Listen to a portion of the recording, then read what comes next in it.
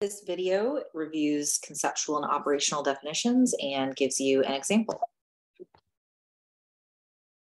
So first of all, we're talking about psychological constructs. So we don't have definitions or ways that we can directly measure things like personality traits and attitudes, emotional states. If I say that I want to measure how happy you are today, I need to define how I do that. And so we're going to start with a conceptual definition and then use that to make an operational definition. Again, these psychological constructs are what we work a lot with in psychology. So psychological research will often involve these constructs that we create to measure the unmeasurable, right? And it's not perfect, but we do the best we can, and we justify the choices that we make, and we look at how reliable and valid they are, which will be in a future video. So our next step is we need to choose a construct and we need to give it a conceptual definition. So a concept is just the way that we think about something. So you could talk about happiness as feeling good and positive and optimistic. Whatever you decided as the researcher, you choose the conceptual definition of what you're measuring. So this conceptual definition gives us the information on what we're studying, but to actually study it, we need to operationalize it so that we can measure it in some way. So operational definitions, they're the way that we measure. They're our measuring stick for this unmeasurable construct. So conceptual definition, again, is just how we define it in a general sense. And we'll get much more into detail on your variables that you're defining for your study. You'll be working on that in lab.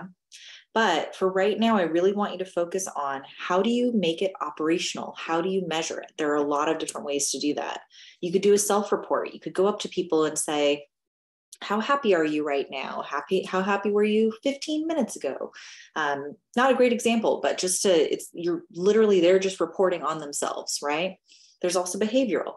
You could watch them and see how they behave. And you could have a list of happiness characteristics, and you check them off on your list and you say, okay, I observed these characteristics. This person is happy or not happy. There's also physiological.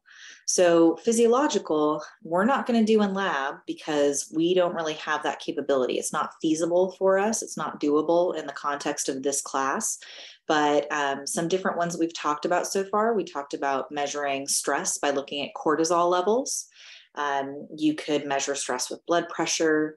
You could measure love with dopamine levels or with oxytocin. So some things you can't measure physiologically. But again, we're trying to get at this deeper idea of a psychological construct, something that we can't observe directly. So let's use an example. I'm going to use this throughout the series of videos. So narcissism is a psychological construct that is studied pretty frequently.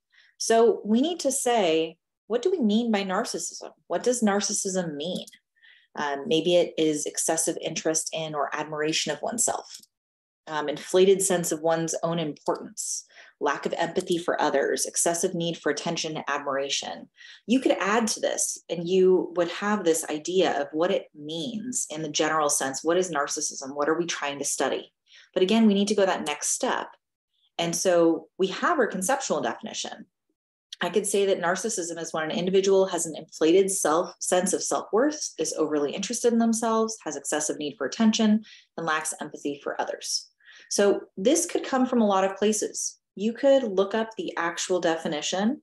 You can Google it. There's psychological construct definitions. You could come up with your own definition depending on what it is. Of course, you want to capture the variable that you're interested in, but it's just the concept of it. What does it mean to you?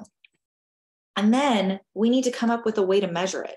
So this is an example of an operational definition for narcissism. So this is the NPI. It's the Narcissistic Personality Inventory. It's very popular. It is a self-report measure where people are asked a series of questions. So they have 40 paired statements and they choose the one that's closest to how they feel. So this is the actual phrasing that's there. There are 40 paired statements for each, choose which one is closest to your feelings. And here's some examples. So the first one, you're supposed to choose either A, I have a natural talent for influencing people, or B, I am not good at influencing people. And then for the second one, they choose A, modesty doesn't become me, or B, I am essentially a modest person. Now, this example only has two options. We've talked about different ways to measure, but you can see that this A, I have a natural talent for influencing people. If they respond to that one, that's the one that is closest to their feelings, that's a point toward their narcissism score.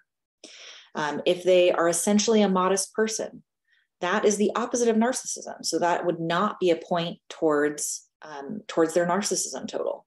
So all we're doing with this operational definition is we're saying, this is how we're going to measure it. We're going to use this. So it might be the score on the NPI.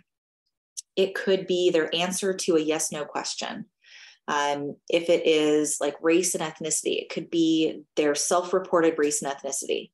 So the key is that you are specifically saying, this is how this is measured.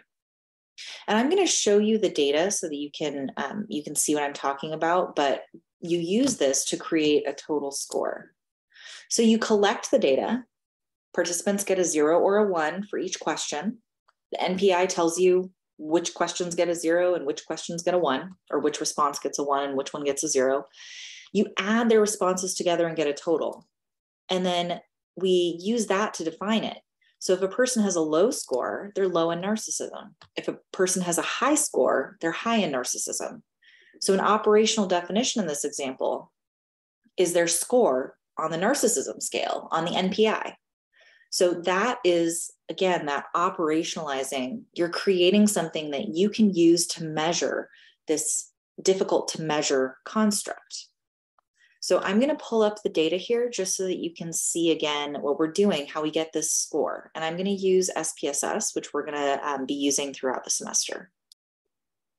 I have some data in SPSS. So this is part of a real data set. And what we have here is we have participant number. Normally you don't need a participant number, but I put it there just for clarity. We have all of these participants' responses on the first question on the NPI. So here you can see this is NPI 1. And so person number 1 responded with a 1 to question 1. Person number 2 responded with a 0 to question 1. So you can see that this is a single question right here by each person here in the rows. So this is the data view. In the variable view, you can see that we have all the variables here. So participants answered questions 1 through 40, because there's 40 questions on there.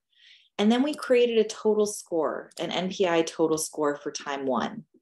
I'm going to use this in a later video to talk about reliability and validity. So I'm going to come back to this a little bit more. But I want to show you that what we did is we say, okay, this person, participant 2, I'm going to add together all their responses. They got 1, 2, 3, just counting all the ones that are in here. I'm not going to count all of them. I'm going to let SPSS did it for me. This is my total. So this person got a 9 on the NPI. The minimum score is 0 and the maximum score is 40 because there's 40 questions. They can answer 0 or 1. And so this person's score has been, their narcissism level has been operationalized as a 9. So we've measured it and come up with a 9. So here, just to bring this back together, the conceptual definition is what the variable is. It's the concept of it. What are we measuring? And then the operational definition is literally how we measured it. And it's the score on the narcissistic personality inventory. So future videos are going to explore narcissistic personality inventory a little bit more to give you some practice with the reliability and validity and some other ideas like levels of measurement. So hopefully this helps.